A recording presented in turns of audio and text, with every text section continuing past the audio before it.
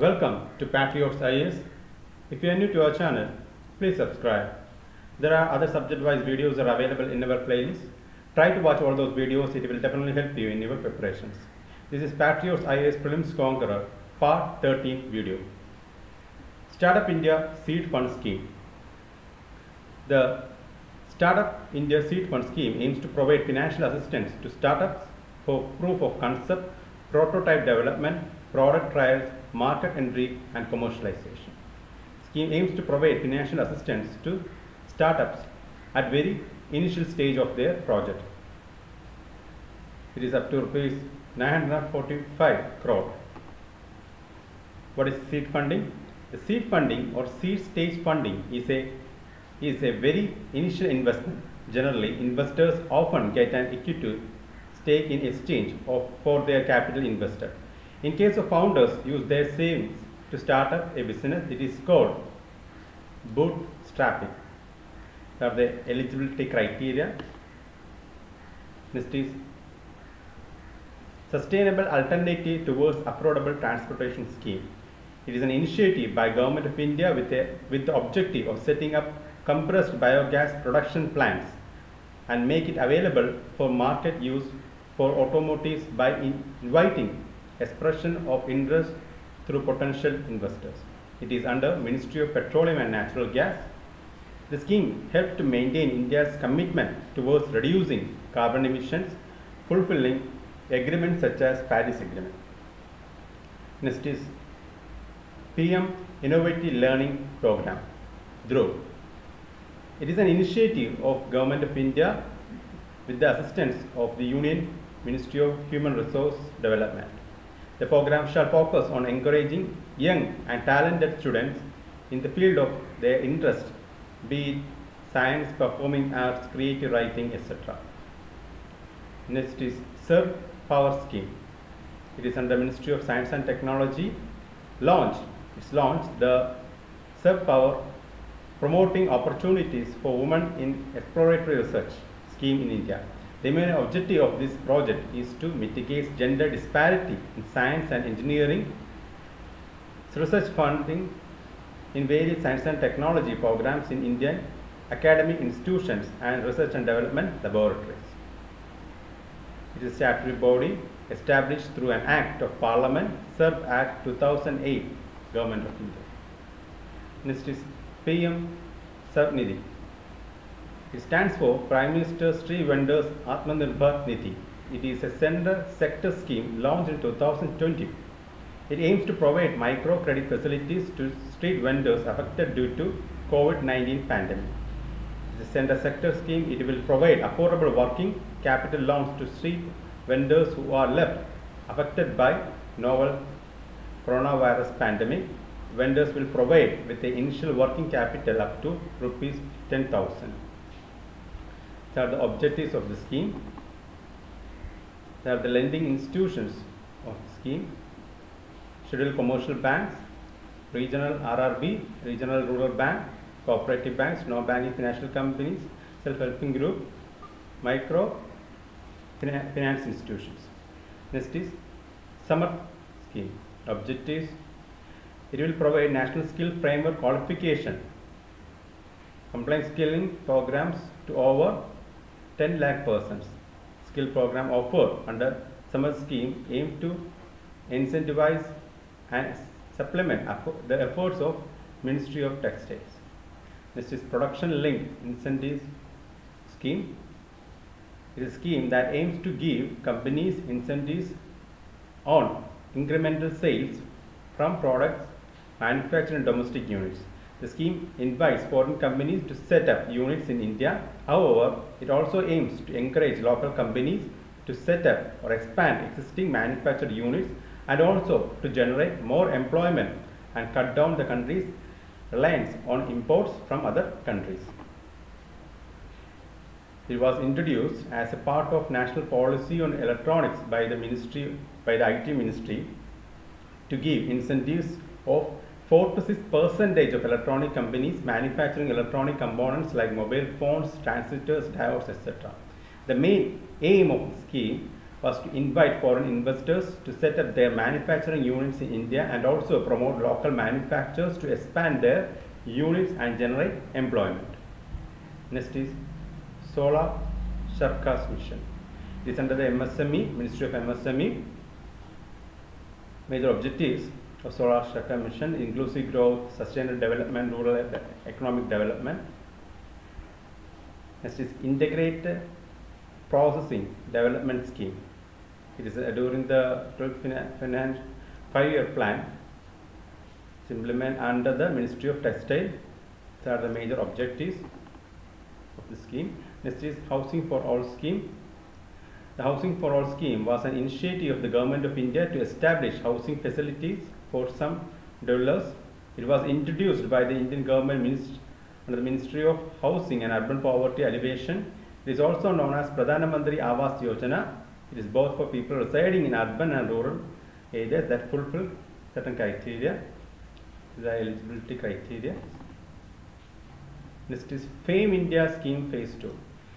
The faster adoption and manufacturing of hybrid and electrical vehicles 2 is a scheme launched by the Government of India to give a boost to development of electric vehicles. These are the steps taken by the central government to make electric vehicles more affordable. The major objectives of this scheme: creation of demand, provide platform technology, concentrate on pilot projects working on charging infrastructure. Next is Pradhan Mantri Shram Yogi Man Dhan scheme. Well launched on 2019. It is under the Ministry of Labour and Employment. The scheme is a central sector scheme that is introduced for old age protection and social security of unorganized workers. They are provided with an assured monthly. These are the benefits provided to the beneficiary under the schemes are mentioned below. They are provided with the assured monthly pension, where each beneficiary will receive a minimum assured pension of Rs 3,000 per month after attaining age of 60 years. The beneficiary dies during the receipt of the pension, 50% of the pension received by the beneficiary will be entitled to the spouse as a family pension. He or should be the eligible criteria of the scheme. He or should be unorganized worker aged between 18 to 14 years. He or she should have a monthly income of 15,000 or below. National Skill Development Mission. To drive Skill India agenda in a mission mode, in order to converge the existing skill training initiative and combine scale and quality of skill efforts with speeds, this National Skill Development Mission implemented. Next is Making India. Is intended to boost domestic manufacturing sector and also augment investment into the country. The various sectors are manufacturing, you can read all others which comes under the manufacturing sectors, service sectors, various services under the service sectors. This is Hridaya scheme, National Heritage City Development and Augmentation Yojana. The scheme was introduced to preserve and revitalize the rich cultural heritage of the country. Hridaya scheme aims in the conservation of heritage, urban planning, and in increasing the economic growth of the heritage cities. It is under Ministry of Housing and Urban Affairs. Next is Ujjwal scheme. Ujjwal scheme was established by replacing Bachat Lamp Yojana. Is a joint initiative of public sector undertaking of Government of India, Energy Efficiency Service Limited under the Union Ministry of Power and Electric Distribution Company. Next is Amrut scheme. It is under Ministry of Housing and Urban Affairs. The scheme is initiated to provide basic civic amenities to the urban areas to improve the quality of life with the major focus on the poor and the disadvantaged people. These are the major objectives of the scheme. This is Digital India. It is under the Ministry of Electronics and Information Technology and Finance Ministry also. The Indian government launched the Digital India campaign to make government service available to citizens electronically by online infrastructure improvement and also enhancing internet connectivity. It also aims to empower country digitally in the domain technology.